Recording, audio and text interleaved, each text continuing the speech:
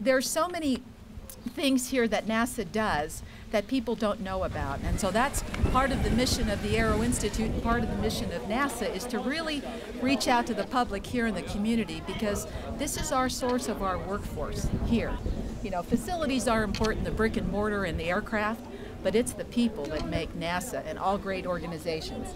But I got to tell you, the AERO Institute is, I think, best equipped to inspire young people and develop this connection really to lifetime learning. 3, 2, 1.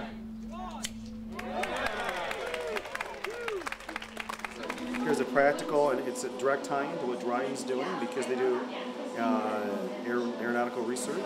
So the brain that we use is actually the same brain that they use down in the Lego League, but we can use different languages. It's going to be awesome. We're going to launch it here in the park. It's going to make them, I mean, if you don't know anything about it and that's something you want to do kids, I would recommend that workshop. Thanks, sir.